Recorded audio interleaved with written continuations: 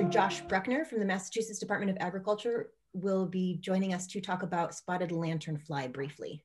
Hi, thanks, Liz. Yeah, so as she said, I'm Joshua Bruckner from the Mass Department of Agricultural Resources, and there's a very brief introduction to the invasive insect spotted lanternfly, which you can see on the screen right there. So the reason you should be concerned about this is it is a pest of concern that has been in the U.S. since 2014, and it is growing quite rapidly. If you go to New York IPM's website, you will find a map of where lanternfly is. It is spread throughout much of the Northeast, mostly in Pennsylvania and New Jersey, but it's been found in several Massachusetts municipalities, including Boston. It's not established here yet, but it can definitely be at some point. And it goes after a huge number of different plants.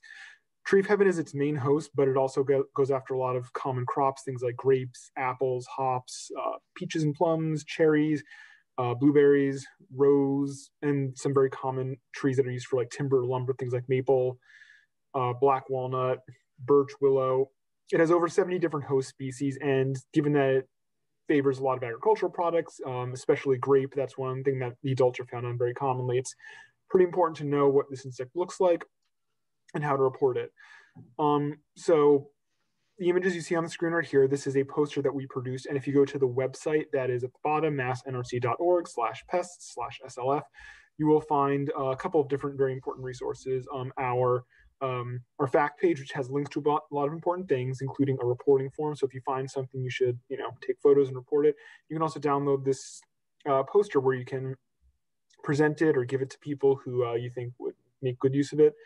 And you should also definitely be familiar with what it looks like. So you can see the adult here at the top of the screen pretty large, and give you a reference, this is what it looks like in real life.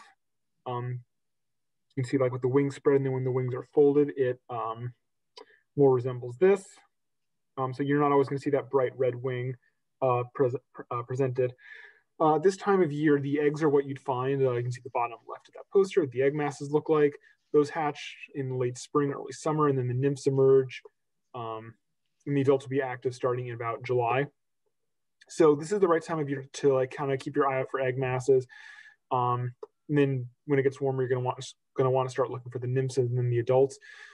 Even though there's no established population in Massachusetts, it's a very mobile insect. So the eggs can be laid on basically any flat surface, including things that would be shipped from quarantined areas like in Pennsylvania up here, like nursery products, the sides of vehicles, packing containers, shipping pallets, pretty much anything. The adults and nymphs can hitchhike as well, like just on the underside of a vehicle, or like there was a gazebo that got built in Massachusetts here, and lanternfly was hitched onto the lumber that got sent up from Pennsylvania. So a lot of ways this insect could potentially get here.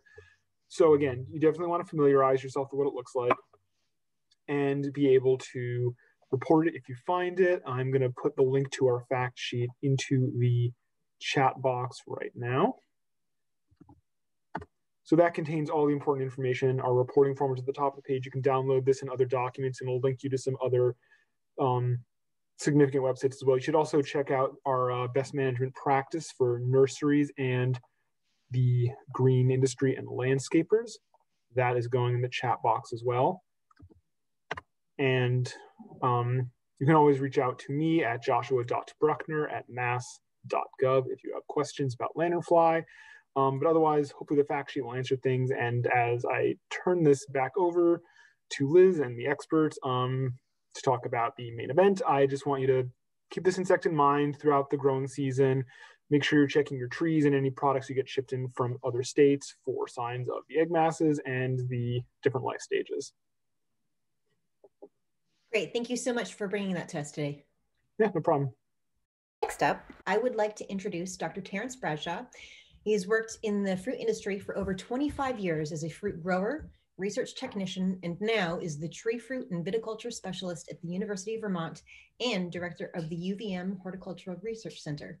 His research and outreach projects include evaluation of organic production systems, promotion of IPM, and assessment of apple and grape rootstocks and cultivars. Take it away, Terry. Thanks, Liz. So welcome, everyone. When we were first coming up with the list of topics to kind of cover over the course of this winter, I went back to some of the questions that I get. Oftentimes when someone sends me a question, whether it's an undergraduate student or a grower, I assume a lot of other people have that same question. And I've picked up a few from tree row volume. We've got scribbled on my list of to-dos here to maybe write a new fact sheet about it. It's something that when I came into this business back in 94, 95, was talked about a lot and then has sort of fallen off. And so I thought it was something worth revisiting. I'm at the tail end of a 2-year grant doing some what we call the Vermont Beginning Fruit Grower Project. And I kind of tagged this as sort of the last session for that group, which is a group of, I think we have about 40 people in Vermont that are either beginning or interested fruit growers who were kind of giving some trainings on some of the basics. And it occurred to me that this, while it was the basics for me back in 95 or so, is something that a lot of people don't recognize. So this is kind of, 101 level, but sometimes it's a good refresher to have to help us understand why this concept matters. So how hard is it to spray stuff? When we look at some of the research, and when I say research, I mean some of the efficacy trials, we often see in the materials and methods, spray until drip. And that was sort of considered the gold standard of applying materials to crops. It doesn't mean that growers actually did spray until drip, because there's a tremendous wastage of material and water and time to do that. But how hard is this? We spray a tree, we get it wet. The rate per acre is already established on the label. So as long as we just do the algebra, and it adds up out in the field, it should be pretty easy, in theory. When we look at different crops, right, I show a vineyard on the left, what a vineyard will look like in a few weeks here, where your target crop is, or the target of your crop is, a bunch of shoots that are only 1 inch long and they're 4 feet off the ground. And then you fast forward just 4 weeks, 5-6 weeks, we'll say, and those 2 shoots have reached all the way to the bottom of the ground. The geometry of what we're spraying is different. As we look at, a traditional M7 size orchard, or even go back before that to standard trees, and then we fast forward to our modern tall spindle trees, the geometry of doing that simple thing or that practice that seems so simple really gets a little bit more complicated if we want to try to optimize what we're spraying. So we've back in, well, I'll talk about the timing of this, but this is the concept of tree row volume is really kind of the refinements of a system that worked. And I always love this picture. I stole it from the University of Maine, but it just shows a great shot, of an old orchard tractor, but and I don't know when the timing of this was, I'm going to guess in the 60s, of basically the same technology that most of us are using, unless, we might have a tower sprayer to move those nozzles around a little bit differently, but the technology doesn't look a whole lot different than it did 50 years ago, 60 years ago. So these initial labels were designed when we came up with our rates per acre, were designed for some of these legacy materials like Captan, which has been around for 60 years with not very different label. Were designed when trees were big and there was a lot of volume to fill. Newer orchards, and when I say newer, this is the newer orchards of the 1980s and 1990s. So you had still a freestanding central leader, maybe not trellised, but a semi-dwarf or a dwarf, M7, M9, just had less canopy volume. And so it started to make less sense to spray these orchards under this system with the same rates and the same math that we're applying to try to get this stuff on there. So it just was starting to make common sense. We also could tell that if we're to assume we've got smaller trees, as we do here, some bud 9 trees on individual stakes, does it make sense to be spraying that same rate per acre when you've got a lot less canopy or stuff to catch that per acre? And so maybe we should start to think about the rate per volume, or which becomes the concentration. So if we're able to reduce the water and the material rates in proportion to the canopy volume, we could save some real money and still maintain an effective concentration that would give us the control that we're looking for.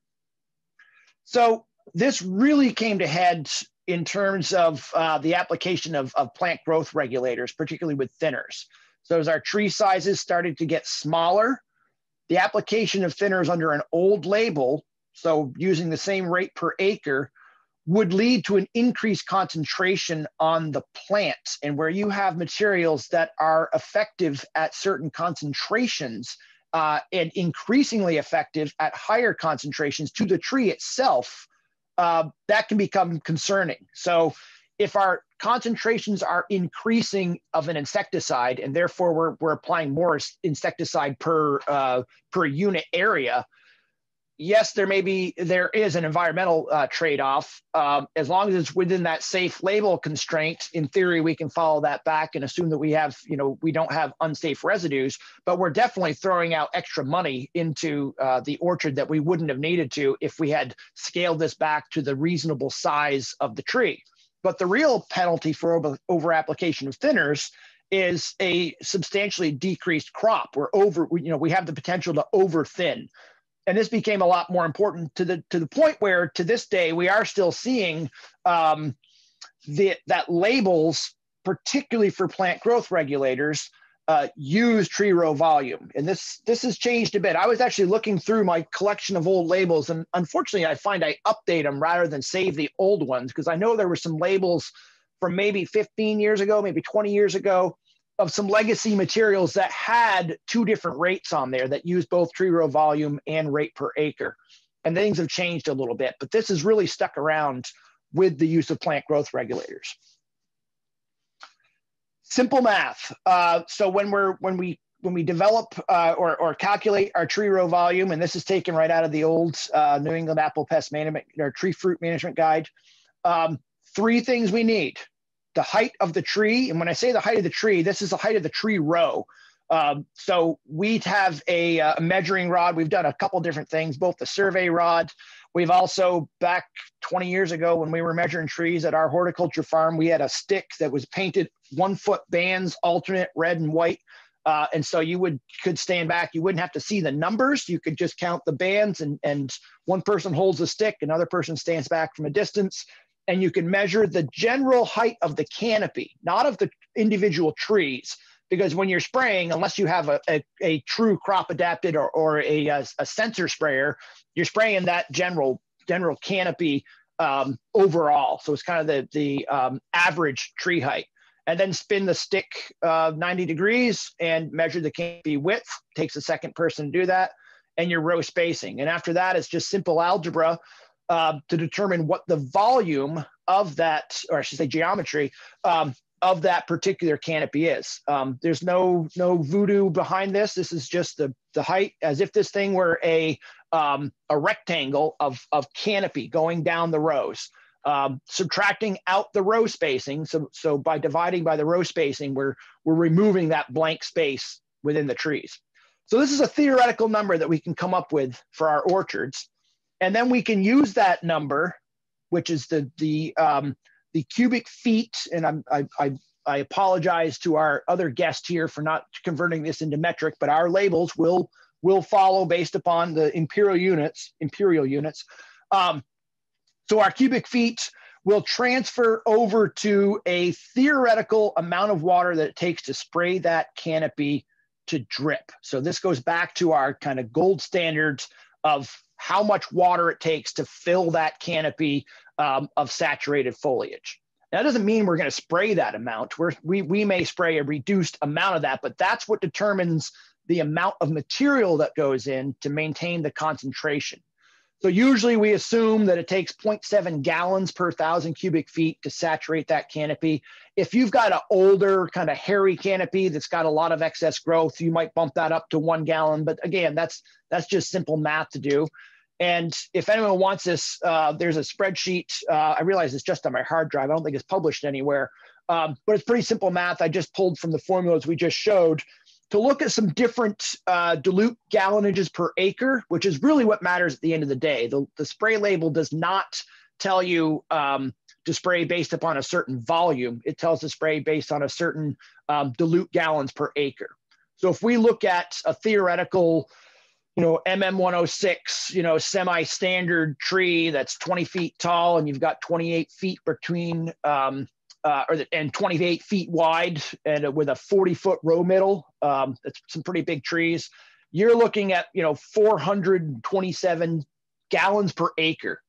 And so when you were to mix your materials, you would base your rate upon that number. So if it says 1 pound per 100 gallons dilute equivalent, it would be 4.25 pounds per acre, because this is the number of dilute gallons per acre.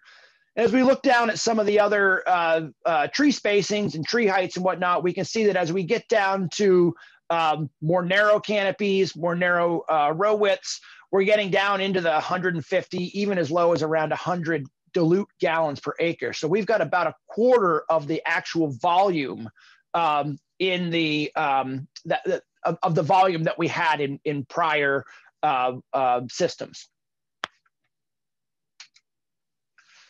So something that's important to think about is that this assumes a complete row or wall of trees. So if you have skips, so if you got a lot of dead trees, you got gaps in the canopy, this isn't really any different, but it does not take into account that extra loss of space. And I would argue that you actually shouldn't adjust your rate based upon the missing trees. You just don't spray the missing trees. But the bigger issue is if you have canopies that haven't filled out yet. As we've moved to tall spindle trees, you typically are filling that wall in within a couple of years. So it's not as much of an issue. When we were spraying freestanding central leader trees, you might go several years where those trees aren't overlapping. And if you were to spray a full rate on a much smaller canopy, think about the first year trees that you're spraying with a backpack sprayer or handgun sprayer. The mixing gets to be a lot more different when you figure that out. So we're assuming a full wall of trees. The other thing that's important to recognize is when I say precision versus accuracy. So we can, in the winter, we can sit here with spreadsheets and we can really dial in exactly how big our trees are and come up with a very specific rate. We can even figure out our nozzles and do all the good calibration stuff. And then when we hop on the sprayer, we realize that in real world conditions, stuff moves around. So if we were to hone this down to the smallest DGA that we could apply, our 100 DGA dilute gallon per acre orchard, and we mix the minimum we need, we're not accounting for the little bits of drift and drip that a larger orchard would get. So typically, you tend to not push that dilute gallons per acre under, I'd say 150 gallons per acre, kind of as a minimum rate to mix to. And that's basically how we've designed things. But the question is, does it really matter? So most of your materials, I look at the streptomycin on the left, you can see that there's a parts per million. So that's your concentration based on a certain gallons per acre, 600 gallons per acre. Remember, streptomycin is a legacy product that the label was designed when trees were enormous. We don't apply it 600 gallons per acre anymore. So you will find a chart that tells you how to mix to that rate, or it often defaults just back to pounds per acre. So we look at our Roper product, our Mancozeb. This was the one I was looking for, one from about 15 years ago, where there was discussion on the label at that time about adjusting for tree row volume, and now we're right back to pounds per acre. One of the more critical ones, frutone, one of our plant growth regulators. We can see we're mixing based upon a certain parts per million. There's a chart based in, on this label, tells you how to mix to that part per million. But then at the end of the day, they actually give you some clearance and they say, well, use frutone at 4 to 8 ounces per acre, and then take all these other factors into account to decide between that 4 and that 8. And it turns out, when you're factoring those factors into account, you're probably putting on between 5 and 15 parts per million. But the labels now start to adjust things a little bit differently. So there's a lot of discussion amongst people in the IPM worlds about the value of tree row volume, and I think it's a little bit less than it used to be as more and more labels have gone to a rate per acre. But it really is helpful, in particular with these plant growth regulators, to really dial things in and be able to apply without the danger of over thinning or under thinning. because there really isn't any room to cut corners in the world of plant growth regulators or in the world of tall spindle systems. Without further ado, I want to introduce Dr. Jason Deveau, who's the Application Technology Specialist at the Ontario Ministry of Agriculture, Food and Rural Affairs. He's kind of become the go-to guy in the Northeast and has an absolutely excellent website, www.sprayers101.com. I'll make a point to put that in the chat. That covers so much, not even about just air blast, but just spraying in general, because we're using a lot of different types of sprayers. And as orchards have changed, and thankfully, a lot of our equipment has changed away from that 1960s sprayer, although I would be willing to bet I should have put that as a poll question. How many of you use a sprayer that look like your grandparents? And thankfully, I've seen some of this talk that Jason gives. He's going to tell us about how to optimize even that old sprayer. All right, I've only done this 800,000 times in the last month alone, but I'm going to ask what every presenter asks anyway. Can you see it? Awesome, It looks great. Okay, I'm going to shrink that poll screen down so I can see. So Terry and I didn't talk a whole lot before this, so I got to tell you, I've given this talk so many times. This is the first time I've ever talked about crop adapted spraying with a tree row volume appetizer. So I wasn't sure what Terry was going to say. I wasn't sure which parts of tree row volume he would adhere to, but I tell you, the last thing I want to do is come in and mess things up. Everything Terry said was bang on. The limitations, the math, and what I really like is I don't do a lot with plant growth modifiers because they're black magic. And it's so imperative to get that right. Tree row volume is a great way to do something repeatedly. It's quantitative. So if you like the results you're getting, there's no need to change that unless there's something wrong. Crop adapted spraying is mostly pertinent to fungicides and insecticide applications, but let's just dig in. There's going to be some redundancy here. I've chosen to decide, let's just say we're going to hit things twice to make sure you really got the message instead of it being redundant. We'll all pretend it's not redundant. So a couple of definitions before we get rolling. Dilute volume, what does that mean? It means the outside of the canopy is dripping, the inner canopy got reasonable coverage, and you have a dilute volume when you have a match between the canopy surface area and how efficient your sprayer is getting the liquid to it. That volume defines how much product should be applied at a rate per planted area. It's everything Terry said. Concentrated volumes change everything. They're well below the point of runoff. Very few people are dilute spraying anymore. They're leaning more into concentrate. The idea is to hold the product application rate per planted area the same as the dilute rate. But to do that, you're going to have to change the concentration. And again, that's just what Terry said. But what I want to do with this talk is tell you where some of these facts, quote unquote, come from. And believe it or not, I'm going to erode your confidence a little bit in pesticide labels. A few more definitions. When I'm talking about dose, I'm talking about how much actual product lands on the target. And for our purposes, let's say that's a laminar surface like a leaf. And we're talking about how many micrograms per centimeter squared of surface deposit. When I say coverage, I'm talking about the spread of those deposits on the target. That's actually two things. It's how many drops you get per square centimeter, a density, and it's also how much of the surface gets covered. And if you have a hard time tearing those two ideas apart, just imagine peppering a leaf with droplets at an even distance and getting, say, 5% coverage, and then taking another leaf and just dipping it just a bit into liquid, also getting 5% coverage, but it's all in one spot. Those are two different kinds of coverage, even though you have the same absolute value. So you need to know how deposits are distributed as well as how much of the target is covered to get coverage. And all of this boils down to efficacy, which is what we're all chasing for. It's product specific, but in order to get efficacy, you've got to have the right dose and you got to have the coverage. Tree row volume, what it attempts to do is address the problem of matching a dilute spray volume and the rate to the canopy size. Again, just like Terry said. And in the 50s, this is a standard apple canopy. And this forms the basis of the original tree row volume. Your tree is 20 feet high, 23 feet wide, and on a 35-foot row. And that was successfully sprayed with about 400 US gallons per acre. Nice round numbers like that give me pause, by the way. But this was a decision. This was an assumption. If everybody can get away with this, then we're going to call this the standard that we're going to aspire to. And here's some of that math. There's your width and your height and a constant in your row spacing. And you can see how many square feet of canopy were in a standard apple orchard per acre. If that was successfully sprayed with 400 gallons an acre, we can say roughly it takes 1 US gallon to spray 1,500 cubic feet of canopy. Now bear with me, this changes, it evolves, it gets twisted.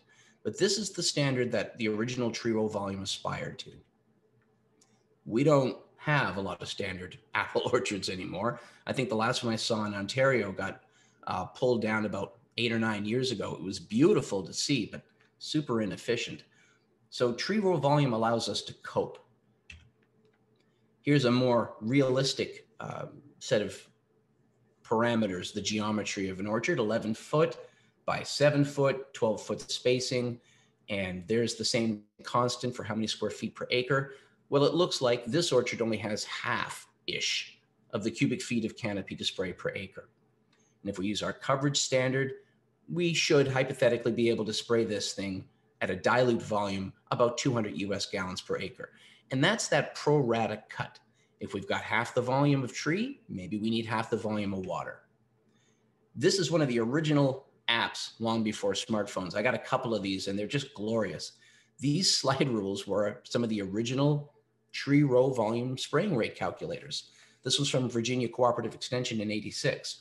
And you can look at this and go, wow, look at the math. I mean, how could you not believe in this? You've got to make all these adjustments. They all affect each other, but I just love the underlying caution. Whatever number you get, it could be 20% more or less than that. Yikes.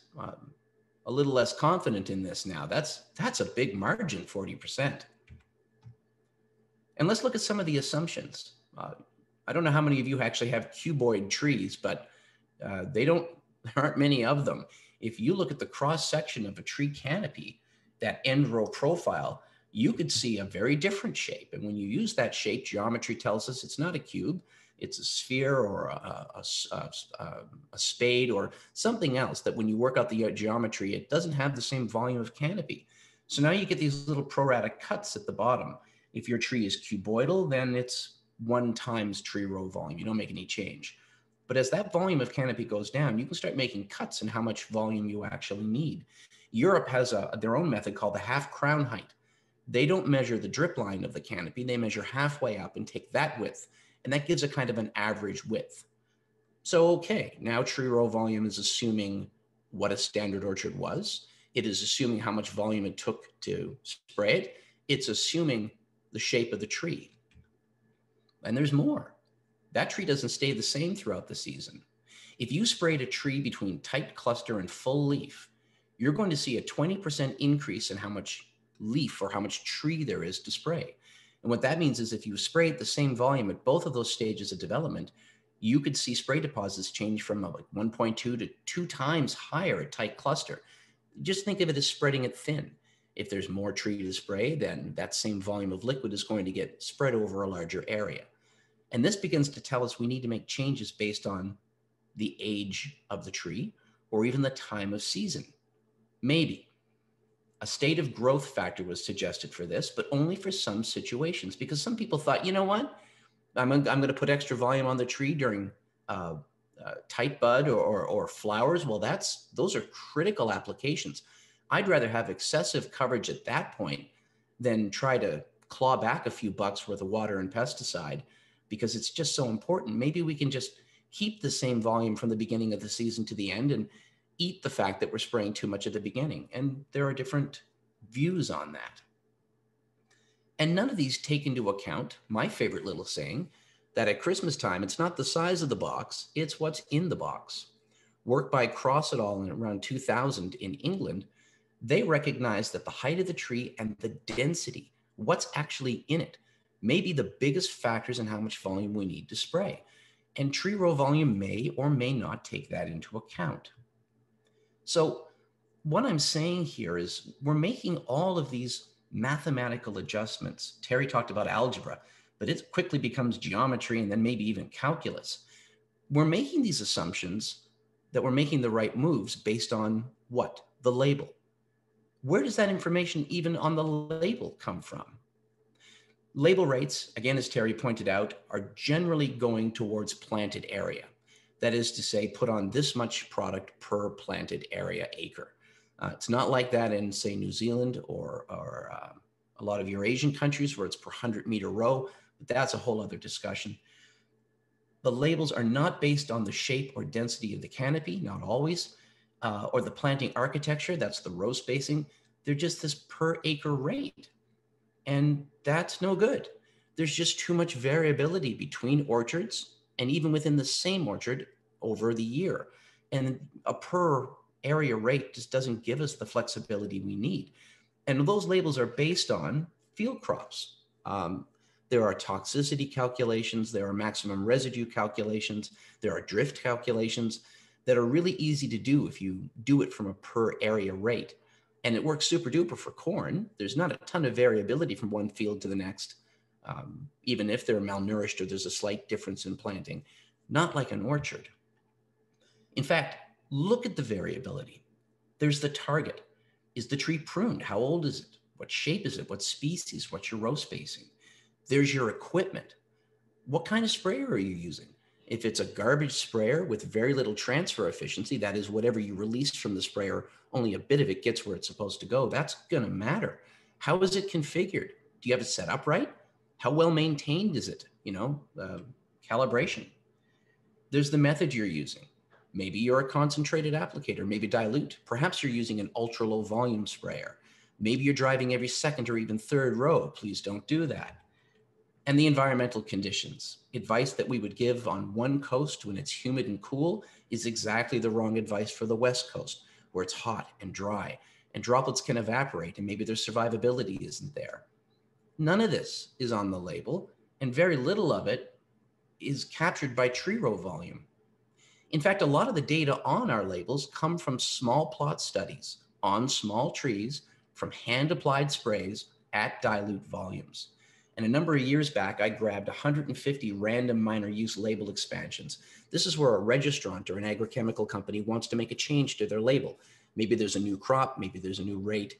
How do they do that research? Well, just this survey shows us it's quite the dog's breakfast. Sometimes they test with air blast sprayers, but sometimes hand booms or hand guns or backpack mist blowers or no air assist over the row booms. We've got good representation from all of them. Does that matter?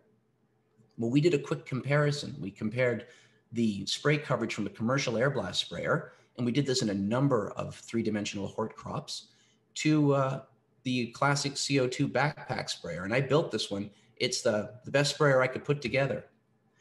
And we looked at coverage. What if both of these systems sprayed the same volume? What kind of coverage differences would they get?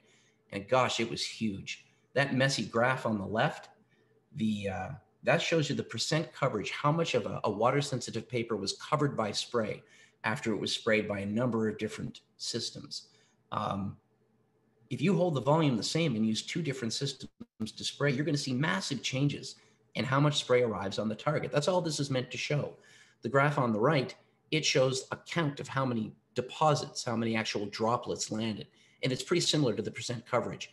They're just not even close to one another. In fact, we flooded the grape plants so badly with air blast, spraying at the same volume as a hand boom, that we had to do it again with half the volume. And it was still twice the coverage of a hand boom. So we have a disconnect here. We have a disconnect between how the label information is developed and how the grower actually uses that information to try to succeed. And it's inevitable that it's going to affect harvest quality and environmental contamination, certainly economics. And if it really gets botched, there's potential for pest resistance. Ideally, with tree row volume and labels, do you know what would be great? If we knew that they were spraying a reference canopy. This is the tree we're spraying. And this is how we calibrate the sprayer. And this is the sprayer we used. And we know we got good coverage if we see this.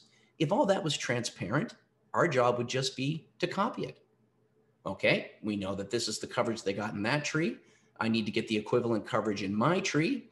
If I have more tree and I need more to do it, then I will. If I have less tree and I don't need as much to do it, so be it.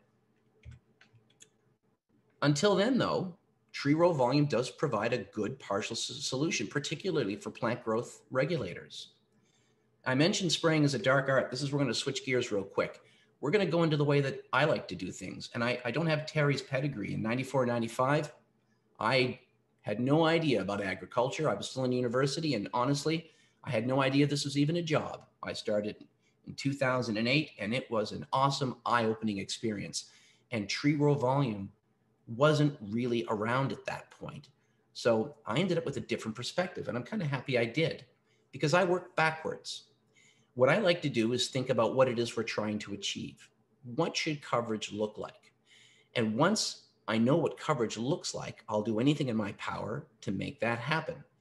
We'll talk about this. The crop adapted spraying method, and that's not my name. This is from Australia. This method has been around a long time. It sort of draws from a lot of the tree row volume methods. It draws from a lot of dose expression models that I won't bore you with. And it cherry picks, no pun intended, the best and easiest parts of all of it. If you do this correctly, your goal is to reduce coverage variability. That means less drenching in some spots, less missing in others. That's both in the block and between the blocks. If you do it right, you're going to reduce waste, and that means you may save pesticide. Our objective isn't necessarily to save water and product. Our objective with crop adapted spraying is consistent coverage. We found that doing this gives you par or better efficacy, even if you do save water and do save product. And what I like about it is it's qualitative and it makes sense. You're probably doing a lot of these things now, but you're doing them without guidance. And that means you're doing them inconsistently, turning off a nozzle, maybe speeding up a bit. And if something goes wrong, you have no way to track back to figure out what the cause was. This formalizes the decisions that you're already making. And to be clear, it's not for this sort of scenario. Crop adapted spraying can't help this. This is sheer brute power trying to get a drop to the top of a wicked huge tree. So if we're talking tree nuts, citrus, this isn't for you. This is the situation we're talking about. The ability to get all the red out. Honestly, in the window here, that's ideally as far as we want spray and air to go. Everything else is a waste of money. Everything else is an environmental contamination. We don't want it. It's the difference between efficiency and inefficiency. And if I haven't beaten this horse to death yet, when I show up at an operation, this is fairly typical of what I see. I'll ask them to spray with the sprayer completely unadjusted, just so I can find these trouble zones. How much is blowing over? How much is blowing under? How much is blowing through? Are there any gaps in the pattern? Are there any really dense volumes where you're going to end up with wasteful drenches? Sometimes you have to, by the way, but not always. And how can we turn that into this, which should be our objective? I wish I could just give you 4 steps and send you on your way, but there are enough sprayer designs out there to make you throw up in the back of your mouth a little bit.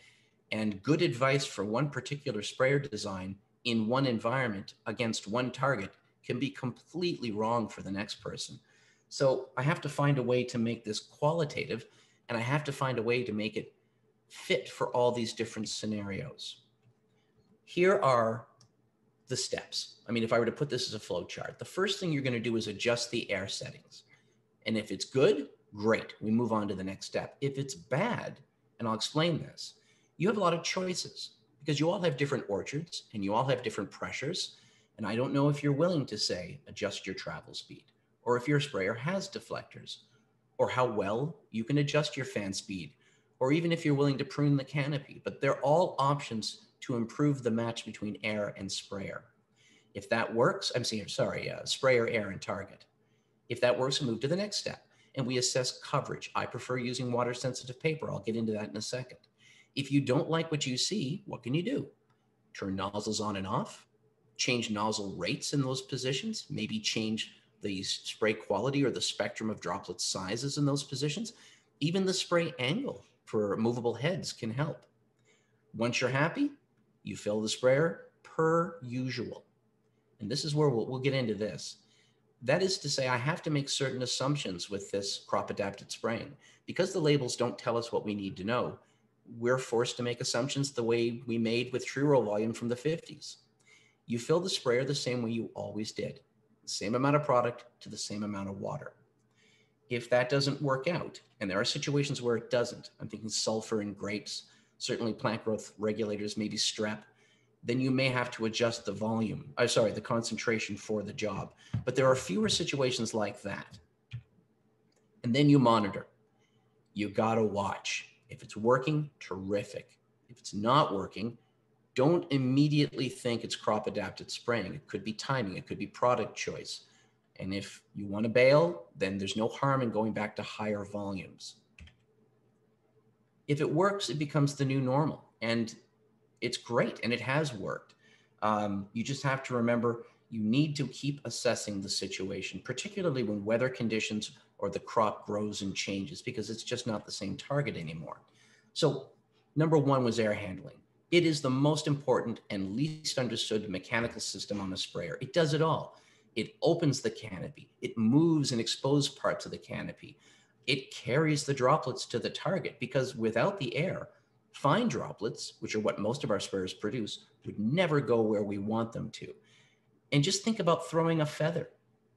You increase the pressure or throw a feather super hard, and then you lighten the pressure and throw a feather gently. What happens? It may go a little farther. It may change direction a bit, certainly not in relation to the additional effort you put into it. Mostly it just does what it wants. Fine droplets, like feathers, are buoyant, and they react to the environment around them. Without air, they're not going to go where you want them to go, which is why it's always the critical first step. And your objective is to get that spray-filled air from the sprayer into the target canopy. You don't want to push so hard, like the middle, that you blow it out the back end. That's just a waste. And it actually messes up the coverage at the front of the canopy. That's not what you're looking to do. At the top, you see that empty air has been displaced by spray-laden air. That situation's great for every second row. You do one pass, you've done the job. But I like the bottom the best for a lot of reasons that we don't have time for. But really, you want the spray to get past the halfway point on the canopy and not pass out. Then when you come back on the other side, you spray that side. You get two angles of attack, and you get an overlap in the middle where it's really hard to get spray. That's my preferred method, and that's our objective. So how do you see air? Old grower's trick. Doesn't mean it's wrong. Works beautifully. You tie a few 10-inch ribbons at the top, middle, and bottom of the canopy that you're spraying. You tie them on the upwind side, so it's as challenging as it can get. And you drive by with the air on. Now, the one you really have to watch is the top one. It is the hardest place to reach for any sprayer. It's gotta move. If your sprayer doesn't make that dance a little bit, then you don't have enough air getting up there and displacing that part of the canopy. If it's a really big tree, you may not move the middle and bottom ribbons because the spray only gets about halfway and doesn't make it out, which is actually ideal. So you've got to watch the way the leaves move. But this qualitative method, this easy approach, is a way for you to determine a lot of neat things. If you don't like the way things are going, you can speed up or slow down the sprayer. Maybe you have to adjust the fan angle, the deflectors. Maybe you have to adjust the fan speed. You just want to see it waffle and no more. And just a tip about travel speed. People tend to use it as a way to get done faster, as a work rate tool, as an efficiency tool, and it is. But that shouldn't be the primary use of travel speed. The primary use of travel speed, particularly with low-profile sprayers, is to ensure that the air has enough time to push all the other air out of the way. As you can see from this image, if you slow down, your spray will go higher and deeper. If you speed up, it'll bend. You won't go quite so deep and you won't go quite so high. That's a tool for you to use to adjust the swath. The ribbon test, which, because I changed my slide deck before I sat down, and I promised myself I would never do that again, but I've still done it. This actually should have occurred before you put ribbons in the tree. I apologize. This is truly the first step. All it does is tell you whether your deflectors, which you can see here on the bottom, are in the right place. you can see if it gives you a hint as to which nozzles should be on or off as you extrapolate from the ribbons. You do this right in the canopy, and you have someone behind the sprayer being very careful, look. The ribbons will tell you whether or not those nozzles ideally are going to hit the canopy or go over or under. It's going to tell you if you're wasting it on the ground. It's even going to tell you if you're using an older sprayer, if you've got a skew. That is to say, you don't have straightening vanes inside or outside the fan. And if you don't, you should be able to compensate for them with the deflectors. And if you don't have those, at least you should be aware of it. Now, you'll notice I haven't done anything with nozzles yet. That's because we have to talk about coverage. And water-sensitive paper is my go-to feedback method. Yes, there are dyes. You can use kaolin clay. You can look for drip. You can look for runoff. You can look for residue. But they're hard to quantify. They take a lot of time. So I've used this method for years and years. And working with David Mantelo out of New Zealand, I kind of married my chocolate to his peanut butter. He was missing something for a coverage standard, and I was missing something for how to distribute these throughout a canopy. And he had the data to back this up using bioassays with powdery mildew, and it's super duper. So this close-up magic trick, this 6-step thing, it's not so tough. You pull a handful of the papers out, you flip the top one over, because if you touch these papers with your fingers, they'll turn blue. I hope you're familiar with these. Water-sensitive paper is just that. It goes from yellow to blue when liquid touches it. Anyway, you use that folded paper to bend them all over, and then you kind of crease that stack and drive a thumbtack through the corner. And just throw them all in a Ziploc bag till you're ready to use them. And when it's time, you can pin them into petioles, you can pin them into twigs, you can put them wherever you like. So what are we looking for? It kind of depends. This is not for an ultra low volume sprayer, I'll say that. This is for a standard hydraulic style nozzle. And you can see this spread, this gradient of not enough to too much. Likely not enough are the 3 papers on the left. Likely too much is the 3 on the right, believe it or not. Your goal should be 85 drops per square centimeter and 10 to 15% coverage. And you want to see that on 80% of the papers in the tree. And that sounds pretty specific, isn't it? And I don't want to pull the wool over your eyes. There's no math behind this. There's just lots and lots of anecdotal evidence.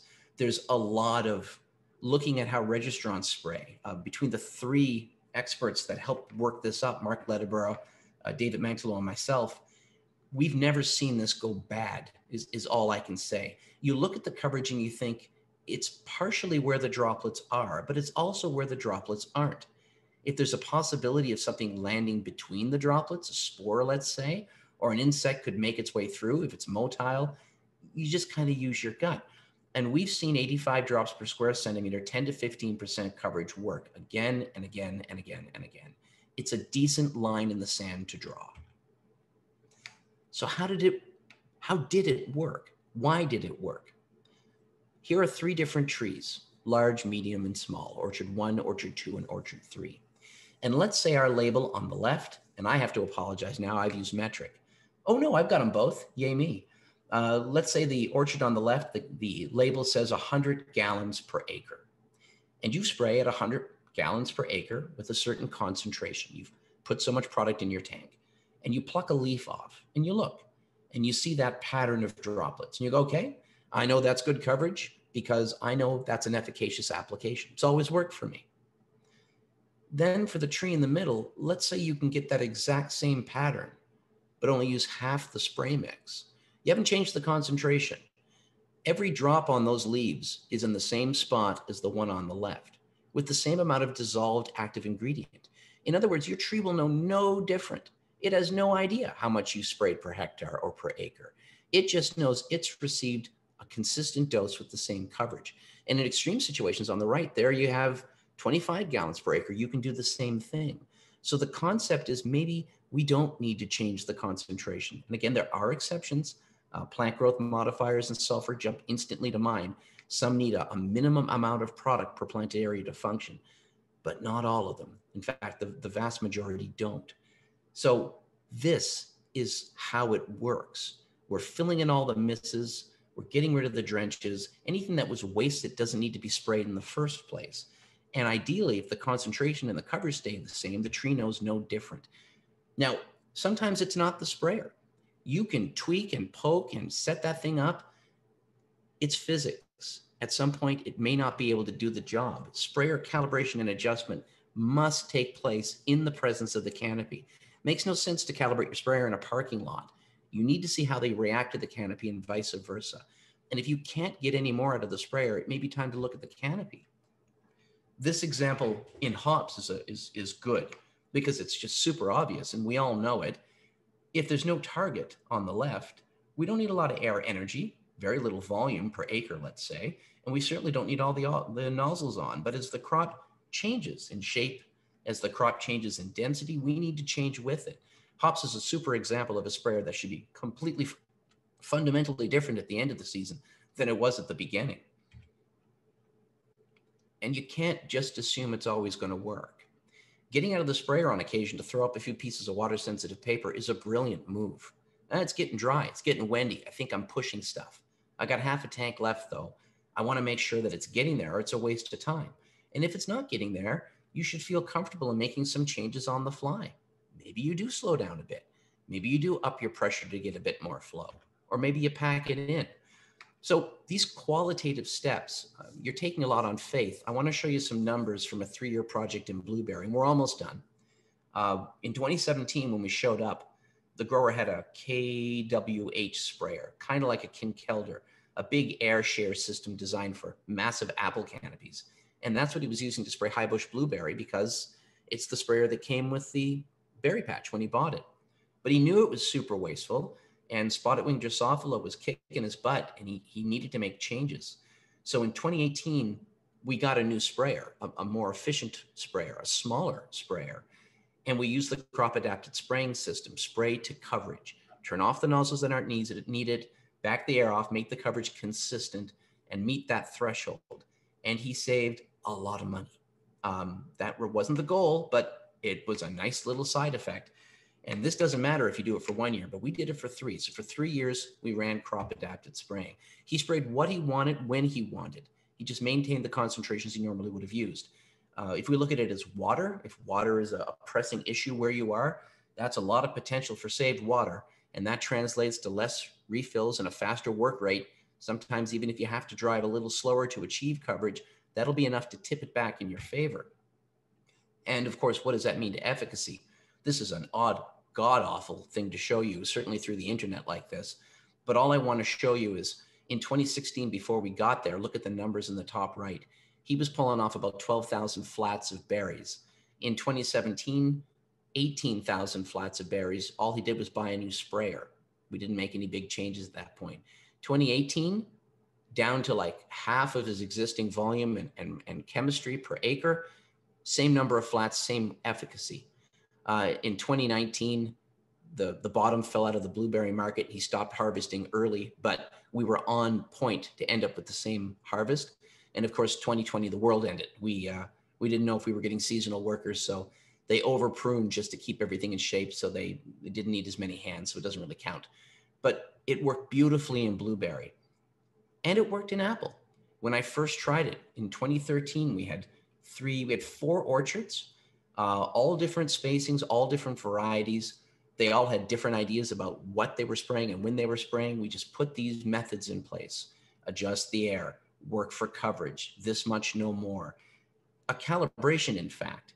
And after 3 years of scouting every week for every pest, we saw no significant difference in the control of any of those pests, and they saved about an average 25% in spray mix. We did destructive apple sampling, and this is just tally, really. We grabbed random apples each year from these orchards, and we just counted every imperfection we could find. So, you know, if you're doing export, you have a lower threshold for Mars on the apple. If it were crab apples, who cares? But if you look at control and treatment for those 3 orchards, there was always improved cleanliness on the apples when they paid more attention using crop adapted spraying. And I confess, it's a bit of a red herring. If you're paying that much attention to your coverage, getting rid of drenches and filling in misses, of course you're going to end up with cleaner apples. It really doesn't matter how much you sprayed on the orchard floor. That's why it works. So how do you put this into play yourself?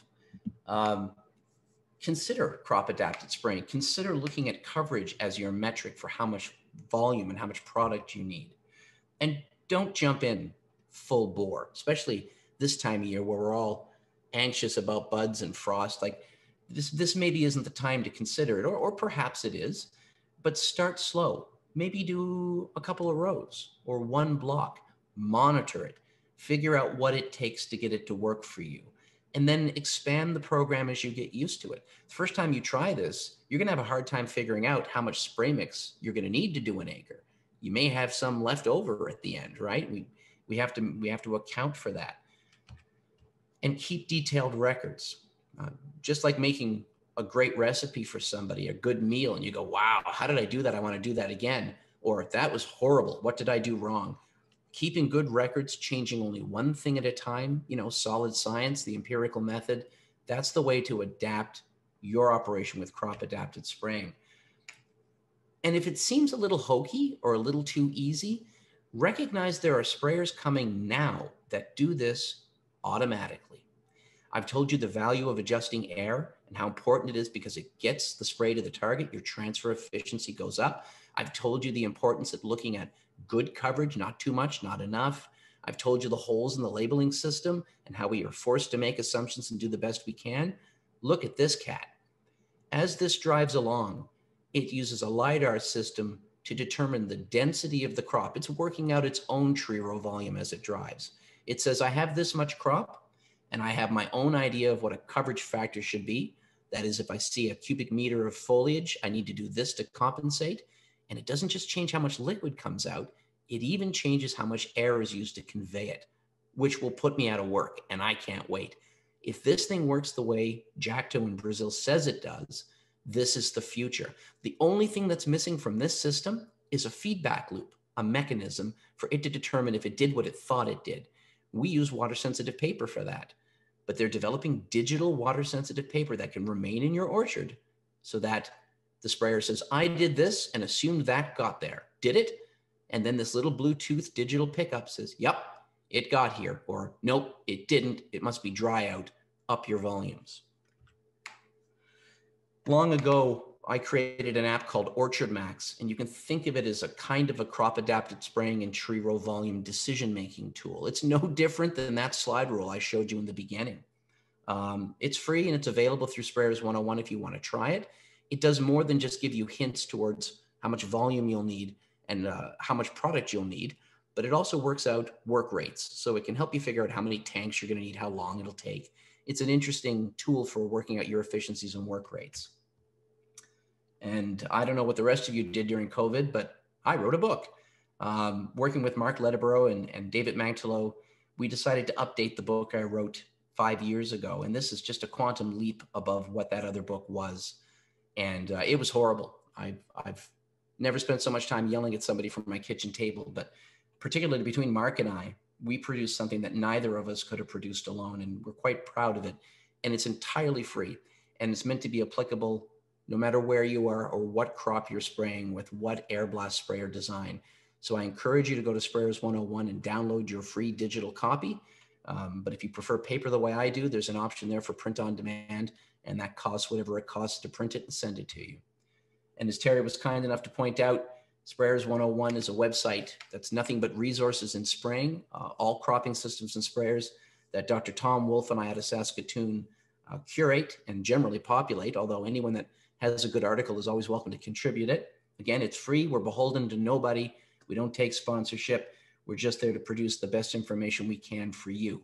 So it is a very robust search engine. You can go on and type in any keywords and you'll find videos and calculators and articles, even some bad, goofy videos that Tom and I like to think are funny. So that's the end of my tirade. I have no idea how long it took. I'm pretty sure I went over time. We are actually great on time right now. Woohoo! My mouth is so dry. I talked a mile a minute. So this would be a great time for folks to start asking some questions. And Jason, I want to thank you. I think you timed that just right. Actually, that was as one who talks for a living, that was well paced. Wow. Thank you. Thanks. I'm wondering what you're thinking about inviting me now. If I unraveled everything you've been diligently trying to sew up, I'm sorry. No. It's the issue I think that is often had is that when labels are written and when people fill tanks, the piece that's missing is how well is this stuff hitting the canopy, right? So you can, your concepts all fit within that. It's basically a refinement of, is this stuff hitting the canopy? Is this getting where we want to go with it? And if you do it right, if you bring it to its logical extreme and you cut out all the red that was in there, you're going to save time, you're going to save money, and you'll likely be within the label rates. Although maybe you're going to be applying less with smaller stuff. That's I doubt you'll be applying more. I can't imagine a scenario there. I should say that now. So now is my public service announcement. There you go. Anyone that attempts to interpret a label, it's different for each state. It's different in each country. But the one thing that's the same, whether you're allowed to do it or not, is that it's your butt. Whoever advised you to go off label is the person liable. And generally that downloads to the person that filled the sprayer. So if you choose to do this, and I'll suggest you're probably already doing it already, but without that kind of guidance, you're the one liable. So recognize that. It's hard from state to state. My colleagues, people I respect immensely, some people can talk about this, and some people, it is verboten. They're not permitted to talk about adjusting rates. You can never exceed a labeled rate, ever. Maximum residue limits, restricted entry, toxicological information, don't go there. It's never a good idea. But if you can use less because it ends up on the ground or in the air, I'll just say again, what was the point of spraying it in the first place? Your tree knows no different. Look at a recirculating sprayer. Effectively, every recirculating sprayer out there, which we hold on high as being a great environmental sprayer. And if you're not familiar, it sprays through the target into a kind of a shroud that slurps it back up and puts it back in the tank. They're all off label. By the time you get to the end of an acre, you've recovered 30, 40, 50% early season. So to be on label, if I can be facetious, you got to open the tank and dump it in an alley. It's just that ridiculous. It's not sensible. But we haven't found a way to give clear-cut advice because of how different labels are formulated, how they're researched, and all the different cropping systems and sprayer systems and abilities of the operators. It's tricky. So the labels just kind of give loose guidance and leave you to it. I never thought that was fair. So we got a couple of questions that are coming in that maybe I'll start to pull out. So first one is, what are the options for on the fly and pre-spray air adjustment? Well, Terry, you know the sprayers in your area. It depends on the design. If you're running a positive displacement pump that's not centrifugal and your PTO trailed and your your tractor's got about 20% extra capacity, horsepower, you can do something called gear up, throttle down. What that means is you gear up the tractor and you throttle back some, your fan will turn slower. And with a positive displacement pump with enough additional capacity, you may need to make a little tweak on your regulator, but your liquid rate will stay the same. So that's a way to disengage liquid from air. That's one option. I'll mention that. So that's what I actually do in our orchard. And I say, when you say positive displacement pump, you're talking about diaphragm pumps usually. Yeah. That's what most of our rear sprayer. Although I know some sprayers are using centrifugal pumps, and I guess that's the important thing to note is you can potentially throw your rate off. Well, or your flow rate. If you back off the RPMs on a centrifugal pump, the flow just goes like it just dies. You may have a little capacity to do it, but it's tricky. And if you start going uphill at the same time, it's just a dog's breakfast. So I don't recommend it. An easier option, of course, is if your fan has a fan gear, high and low. And if you've never moved it, hit it with WD-40 and get ready for an afternoon. Just kind of manually move the fan into gear, obviously not while anything's on, and just give her. The more sophisticated sprayers, though, they'll allow you to use hydraulics or electrical to speed up or slow down your fan. And of course, there's travel speed, which I showed. If you can't help but blow through the target, I'm giving you permission to be Mario Andretti as long as you don't hit anyone. And at about 7 kilometers an hour, 4 or 5 miles an hour, it gets a little freaky. Like, it's a scary thing when you're zipping through a high density orchard. you got to make sure you're a good driver. You're going to just fence post yourself or hit some poor bugger that you didn't know was out there. But travel speed should be used as a tool to adjust fan. I wouldn't mess with blade pitch unless your sprayer was designed to do it. And there are some Curtex and ultra low volume sprayers that do allow you to change the pitch of the blade. But on a radial air blast sprayer, you might try it once and never do it again. And I don't like donuts. Mm-hmm. Stay away from them. They'll cause trouble. They can cavitate your fan. I know in Washington, they had some dangerous situations. And I don't like the idea of plywood on the back of an air blast sprayer that you can't clean. So that's not my preference. And to highlight the donut, that was something that was popular maybe 10 years ago or so. That was a way to basically make a plywood, what do I want to say, guard that went over the shroud that you could open up to kind of like the top of your barbecue grill that lets more air in or out. And I agree that cavitation was always an issue. If you were to close off a bunch of air and that fan is still spinning at the same speed, you're going to cause some potential real gear wear and just wear out the system. It's funny. They worked on the suction side. It would have been so much more awesome if they worked on the output.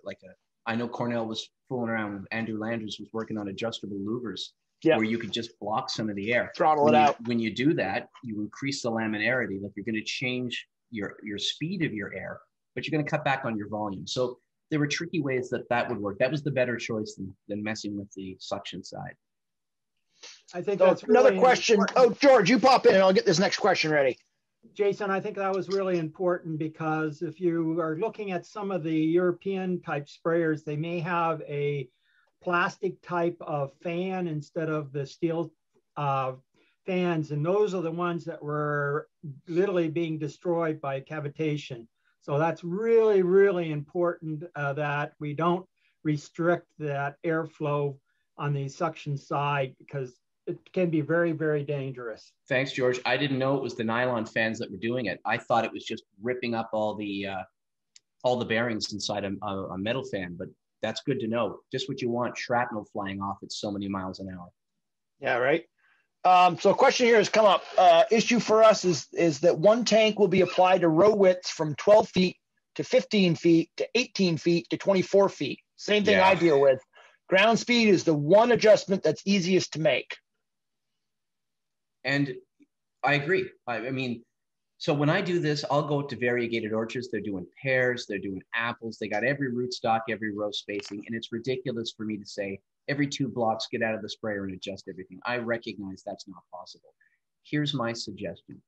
Consider your entire operation holistically as a whole and go, okay, all these trees are bigger than this. All these trees are smaller than this. And you can use that with tree row volume. I have this much volume on this acre. I have this much. Maybe there's a compromise. You have your sprayer set up 2 different ways. Everything above this, I spray to the worst case scenario. Everything below this, I spray to the worst case scenario. That saves you getting in and out of the sprayer, swapping nozzles, pressures, and speeds. But it's still better than nothing. So I do recognize that. Travel speed is a great tool for air. It's also a great tool for changing your rate and your volume. Pressure is not. I don't, unless you're making little tweaks, don't mess around with pressure. Too many weird things happen that we don't need to get into. Better to change a nozzle for really big changes in flow to your operation. So I'm sorry, there's not a great answer there. You just try to make as few changes as possible. It might mean you change your driving order. It may not make sense for refills, but it will for calibration. Your best friend here is a sharp pencil. Work out how much time it would take to do it one way, work out how much time the other, and that adds up. You'll have your answer. Great. Another question here. Try to follow the label rate per acre, not necessarily the dilution rate. Is that not a thing to do? Or is that the point of what we should be doing? I don't have a clear answer for that. This is where I'm going to bail and beg Terry to help. But there are some labels that already come out as a concentration. If I had the perfect label, here's the perfect label. Put this much formulated product per gallon or per liter of water and use as much as that as you need to get your leaves to look like this. Never exceed this much per acre. It's perfect. It tells you what our target is. It gives you a set concentration. And if your coverage matches their coverage, you win. Restricted entry, maximum residue limits are all taken care of by having the high-end limit. And the ability of the operators, as if you want to put extra time into making it more efficient, you get rewarded by saving spray mix. If you're making a dog's breakfast of it, or your sprayer is a bad fit for the canopy, it's going to take more to get the job done, as long as, again, you don't exceed it. So if you have a label that has a concentration on it, stick to it. That's a step further than the per acre rate, and I have more faith in it. But you still have to figure out how much of that is enough, and that's the coverage standard. So Terry, go ahead. Like, it's opinion at this point. Yeah, well, I mean, there's very few labels that I've seen that have concentration. It's the PGRs, really. There's Katzeman, I think. There's Katzeman and plant growth modifiers. Yeah, I think sulfur's getting there for grapes, because if I understand how that works, it volatilizes. Like, you need a certain amount of it around the crop to do the work. So you couldn't use a variable rate sprayer like a Smart Apply. Or they're working on that anyway. Because you underdose it. Yeah. So some of them, and I really wish we could give you a hardcore answer here, but some you mess with and some you don't. And I always drew the line at plant growth modifiers. You stick with concentration, but there's no point missing the target. And typically there's no point drenching it either. Yeah. And one thing that I often say and I'll add the asterisk here, I'm speaking for Vermont. I know in Vermont, and I've double checked this and triple checked this, you cannot, in no state can you over apply a material higher than the label rate. In Vermont, you are allowed to under apply. You can apply half doses. Some states haven't allowed that. And the real reasoning behind that is, if you do it to save money and you're not paying attention, and therefore you're just putting in half the stuff and doing what you usually did, you're setting yourself up in a lot of cases for potential resistance development. Here. Yeah. So if you're going to back off rates, or you're going to back off, what you're putting out there, do it intelligently and make sure that you're covering the crop. And then adjusting, and where we have this range of labels, there's a lot of pieces that come into play, right? So if we're putting on, Maravon, or, one of these more expensive fungicides, and it's going to be a quick rain, and we know but it's going to be a critical scab infection period. Well, a certain rate might be different than if you're going to have 4 days of rain. You want to get it established. So that's it. It becomes, all of a sudden, the math now is truly into high order calculus with all the different pieces you've got to put into play. Here, I'll blow your mind even more. If you try this with an ultra low volume sprayer, the deposits, it changes. You can end up with, so if we consider dose to be how much product per unit area of a leaf, and we hit it with one big fat droplet, then we have a certain dose. There's this much product on that much area of leaf. If we break that droplet up into 8 droplets by going in half and spread it out, it's at the same concentration, but it'll cover twice the area. All we've done is made the droplets smaller. We haven't changed the concentration or how much is sprayed per acre, but as long as they all land, we've doubled the area that covers. Believe it or not, we've halved the dose in doing that. It's just mind-boggling. Is that bad? Maybe not. If that residue has time to stay wet and then the residue forms, depending on its mode of action, great. If you've got a wind or you've got a lot of bacterial action or something that breaks that residue down, it's not going to last as long. So, there's a whole other layer of nuance in this. This is why I try not to get lost in the weeds on this too much. If we look at the water sensitive paper, if we assume that everything we've done up to this point, the concentration has worked for us, we haven't had failures, we have to make an assumption somewhere, throw the same amount of product in the tank, assume that if all the water sensitive papers at minimum look like this, you're covered, and try to trim away all the fat, then whatever that happens to be in water and product savings at the end of the day, that's what it happens to be. And that covers wind, it covers operator, covers sprayer, and it covers plant growth. Just be prepared to keep checking and make changes on the fly. Once you get comfortable with that, it becomes second nature. Yeah, a pack of water sensitive cards is pretty cheap. We buy ours from Gempler's, but there's a lot of different places to get them. And we do put them up. The other thing that we've done, because we've done some organic work, and I've kind of gotten away from that, but I still have bags of Surround left, the clay. Throw just a little bit of Surround in there, and you can see the coverage pretty well on your plants. I have another question that's come up. as someone who's new to spraying, well, let's answer this first question before I go to that one. What's the best way to attach water sensitive paper? Alligator clips, they asked. We've used, I don't know if I have any in here, the binder clips. We use these sometimes, just have a box of those. I saw you had push pins. I've done lots of different stuff. I've even had a guy sinter together alligator clips so that they're in the same orientation and some 90. Because when you clip them to a branch, of course, the face isn't the right way. But I'll tell you this, it kind of doesn't matter. What you need to do is be consistent. I tie a bit of ribbon around the branch or the twig where I have the water sensitive paper. I'll spray one side and I won't take the paper off. I'll go have a look because you get to see what one pass does and what wind does. Then I'll come back and spray on the other side of the tree. I'll have a look. Really sparse orchards, I may spray a few rows and look at the cumulative impact. So however you pin them up, you pin the next one up when you make a change so that it's fair. And recognize that water sensitive paper is not a leaf. It's not an apple. It's much harder to get coverage on an apple than it is a leaf. Terence mentioned the hairs and the surface texture and the orientation. The paper is just a paper. So all you can do is compare papers to papers before and after. You may not even be able to compare one guy's orchard to somebody else's orchard. You have to compare within that orchard at that time. So however you put them up, pins, spring back paper clips, alligator clips, just make sure you put the next set up the same way. Label the back. Take a minute to label the back so you know where you got it from. And what I do is I do this all the time for people. I open up a free Gmail account and I just take pictures of the papers and email them to you. So now they're geocached, you know where they are, you know when you took them. And if you ever have to go back to figure out what went wrong or what went right, you crack into your Gmail account, you look at the pictures. Great idea. Yeah, I've got my Gemplers because I'm about to order my spray cartridges open anyway. I just looked at $27. There's some somewhat generic ones from Spot On. It's not just the TJet ones, but for $25, about $1 a card. They all end up coming from Syngenta at some point, but there's a disruptor out of Brazil called WP Papers, or sorry, WS Papers. They just sent me a baggie.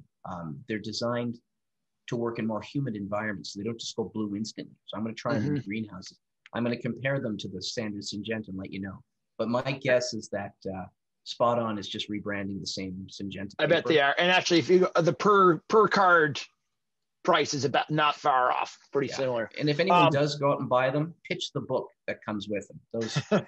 Those were written in the 50s by a scientist that was never identified for field crops. So stick with the 85 drops per square centimeter and 10 to 15 and 80%. Great. All right. So here's this question prior to this. As someone who's new to orchard spraying, do you calculate the area based on the reach of the sprayer, the spacing of the rows, or some other metric? I'm going to plug my book. This is so hard to explain an image or a geometry with words. It would be cruel to even try.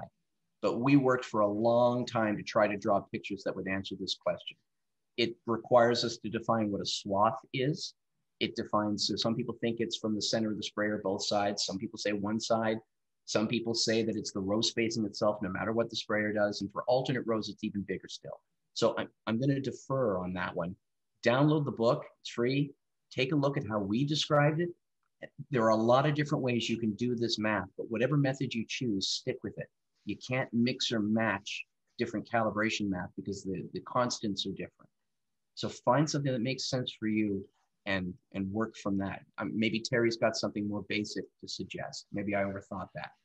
Well, I think yours is going to be more nuanced. We've always stuck to the standard, the row width, but that doesn't take into account a lot of other pieces. It's that same thing I showed with the 485 tree row volume calculation, width of the trees, width of the row. Subtracts that's out. The 485 standard calculation, and that's for taking a swath that's row width.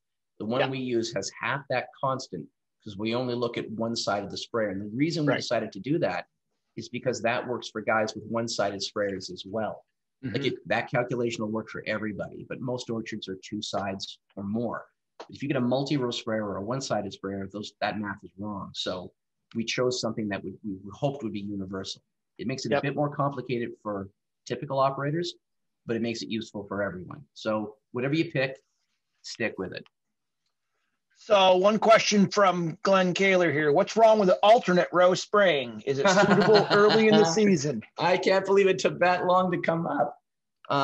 It can totally work, and I've seen it work. And in fact, some states recommend it as an environmentally cool way to get the job done.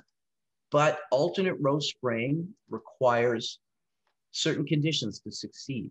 It requires a sprayer that's laminar enough and has enough air energy to blow right through one entire target and deposit on both sides. And the inverse square law, getting all mental on you here, says that the further away you get from a sprayer, you exponentially lose coverage, you lose air. So that doesn't mean you won't get enough coverage on the far side of the tree to get it done. It just means you drench the side that's next to you and hope that conditions don't conspire to push you under the efficacy threshold on the far side. Here's another reason I don't like it. If you spray from both sides, you change your angle of attack. And they did this with grapeworks in New Zealand. They were getting the same shadows behind posts and grapes because they drove the same way up the same row over and over. And I won't say resistance, I can't say that, but they were losing efficacy because there were patches of the canopy that just were always shadowed and never got spray. If you come up the other side, you get an entirely different angle of attack to prevent that. And lastly, it overlaps. So if orient myself, if my head's the tree and these are the two spray swaths from either side, as they pass, you're going to get less and less coverage to the other side. That bit in the middle got hit twice. So you add it up and you end up getting more consistent coverage throughout the entire orchard. So lots of reasons that I'm telling you to beware, not do it, just beware. The wind picks up, pest pressure increases, things get dry, or your sprayer is right on the edge of being able to pull this off. Get your water sensitive paper and be able to convince yourself the spray went where you thought it went. That's my only beef with alternate row. One trick my old boss, who I don't know if he's on the call here or not, Mo Tugas taught me in the orchard, paint the sides of your posts alternating colors so that each time you're doing your alternate row, you're alternating the row you just sprayed and mark which one you did. So you get some of that extra, you cover that overlap you might not have gotten. Yep. George, did you want to add anything? You took my words away. If you spray down the row, next time you spray up the row so that you're coming in at a different direction so you get better coverage over the whole season. Jason, the alternate row center, the question I always get is, why can't we do it for the first two sprays of the year because there's no foliage out there? Can't we save? Sure. If you can prove that you got the spray there. And if you're using water sensitive paper, then you have the proof that you're getting the coverage. It's no problem. You just, what, underlying everything I've ever told anyone is prove it. You need the feedback. We're probably the only industry in the planet where we spend this much money and time and then wait for 2 weeks to figure out if it worked or not. Like, that's no way to run a railroad. We should know immediately if we've achieved what we think we've achieved. And if we haven't, be prepared to make changes until we do, or put the sprayer away. No one likes to hear that, but sometimes that's the answer. So without that immediate feedback, we're just armchair calibrating here. We're just guessing. So prove yourself.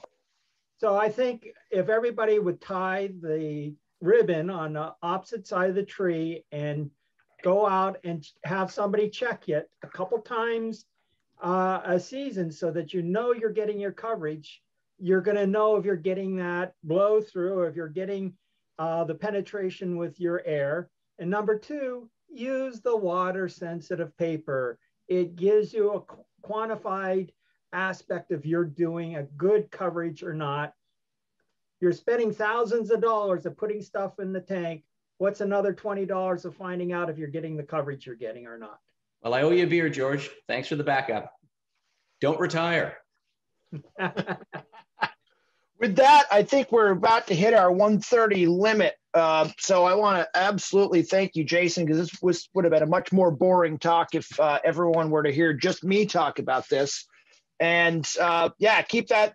Look up the Sprayers 101 in the chat here. I highly recommend it. I now have a copy. And again, we're talking $30 worth of stuff between a $26 pack of papers and a few rolls of tape. Yeah, and a bit of time. If that's the only thing we do, will already be better. And then we can kind of follow up from that. So yeah, I want to thank everyone, and hopefully we'll see everyone next week when we discuss the rollout of NEWA 2.0. And otherwise, have a great day. Thanks for having me. Bye, everybody. Thank you. Hey, Terry. Yes. So I'm assuming, I think he addresses this in the book, but I got to check. You can just use regular flagging tape. You don't need, at one point he's talking about heavier ribbons, but that I think tape is okay, right? Yeah, I think flagging tape is fine. I think that's a Canadian term for flagging tape or something. I'm not sure. Well, George, you got a point? Yeah, he doesn't like to use the flagging tape on the sprayer, but ribbon, the old-fashioned on the sprayer, old-fashioned ribbons, because flagging tape may break and be sucked back into it, where the cloth ribbon will not break and it won't be sucked into the fan as much. And he's also looking at that 10 to 12 inches long, not longer. So what do you mean old-fashioned ribbon, George? What like ribbon? Tear up some T-shirts or something, or? Well, it's usually the ribbons that were 1/4 of an inch wide by it in a spool. You know, it's not as heavy as a T-shirt or that. It's, you know, the other one that I always use is the ribbon I use to wrap Christmas presents with. Mm-hmm. All right. Yeah, I get that. That makes sense. A little more rugged, because the plastic stuff, the air blast can blow it right off. Right. Yeah, it doesn't need to be heavy. You have confetti up in the tree. Right. Yeah. Roger said in the chat there, yeah, tie a yellow ribbon around the old oak tree.